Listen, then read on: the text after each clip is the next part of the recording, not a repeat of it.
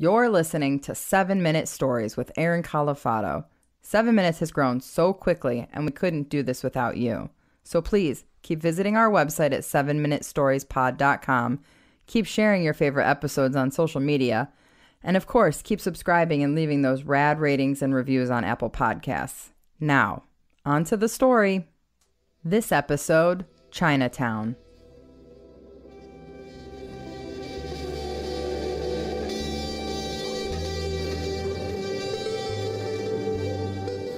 So the other night I just finished recording an episode of 7-Minute Stories, and I turned off my mic, and I've started this new tradition after I record one that I would go on my computer and I'd look at the analytics on my website of the last episode.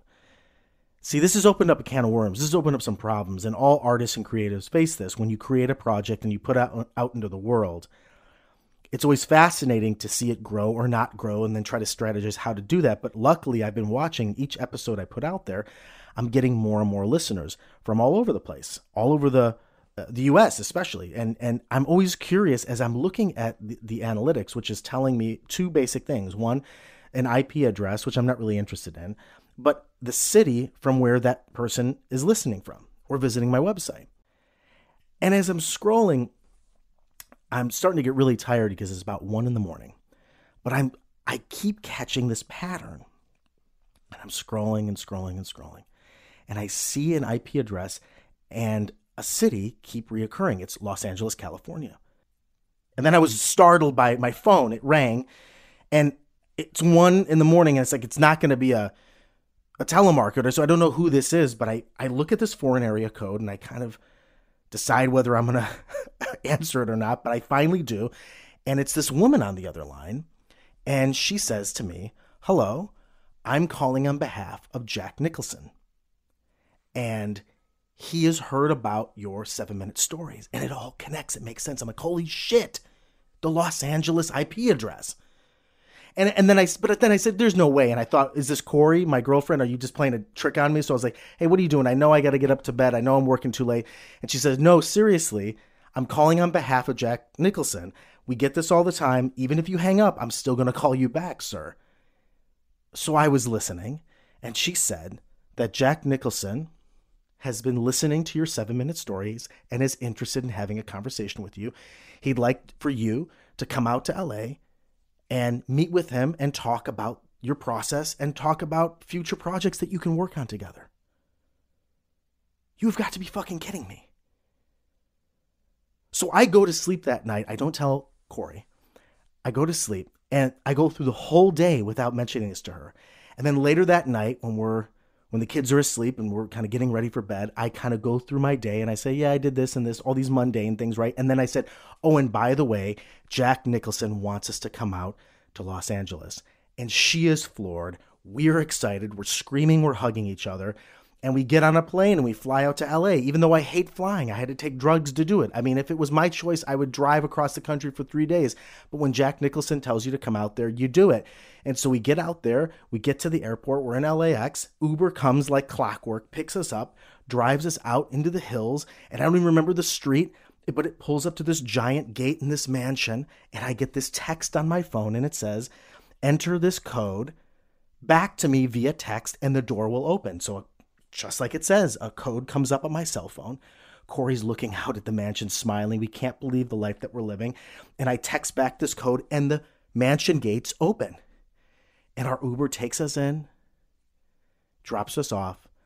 We open the front door, go inside, and I look down this huge hallway, and I see 2 feet crossed, a golf shirt and khakis and sunglasses. And I hear what I think is Miles Davis's version of It Never Entered My Mind playing on the surround sound. And Jack Nicholson speaks, and he says, "I'm so glad you came out.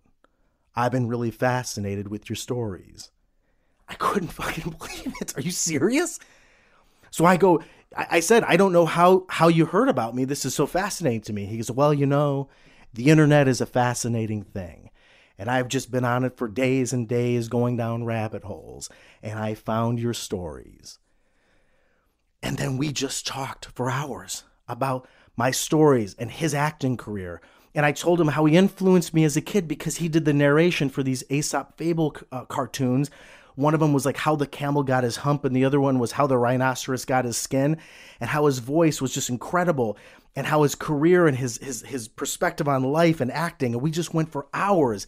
And then he tells me, he says, do you mind if my friend Sean comes over for a while? We're going to do some acting exercises.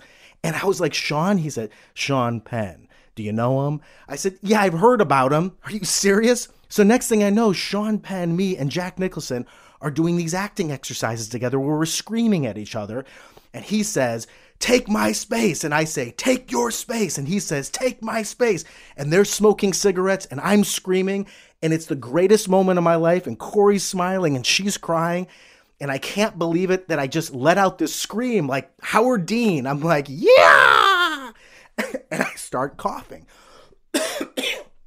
I start coughing so badly that I feel like I'm going to pass out. And I have a hard time breathing. And next thing I know, I just go black. And then I feel this wet substance on my face, which I then realize is my own drool. And I open my eyes, and I'm laying face down in my studio, in my home, in front of my microphone, with the computer screen glaring on my face and the analytics from all the listeners of last episode of 7 Minute Stories. And it appears to me at this moment that I had dreamt all of this. But just like so many dreams, it's like that moment where it goes from 1 moment to 10 minutes. In fact, you spend 10 minutes convinced that what you dreamed, that vivid experience, was real. I was so convinced this happened to me that I started scrolling through my phone, looking for the text message from Jack Nicholson's assistant. I'm scrolling, I can't find it. It's nowhere.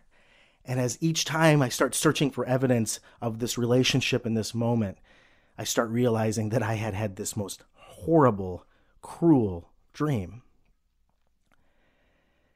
But even more, I had a question.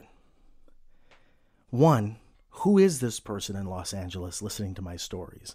And two, why in my subconscious was I so obsessed and am so obsessed with Jack Nicholson hearing my stories?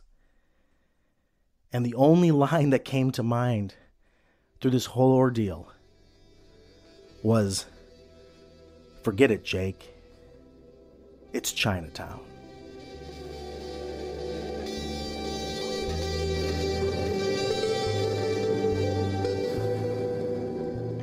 I hope you enjoyed the episode. Thanks to our new partners at Evergreen Podcasts and the rest of our team. Audio production by Ken Wendt, original art by Pete Whitehead, and I'm Cori Birce. Remember, a new story comes out every Thursday evening. Perfect for listening then or on your Friday morning commute. Also, did you guys know we now have super cool shirts available? You can purchase yours at 7minutestoriespod.com. I love mine. It's super comfy. You should probably get one too. Thanks again for listening.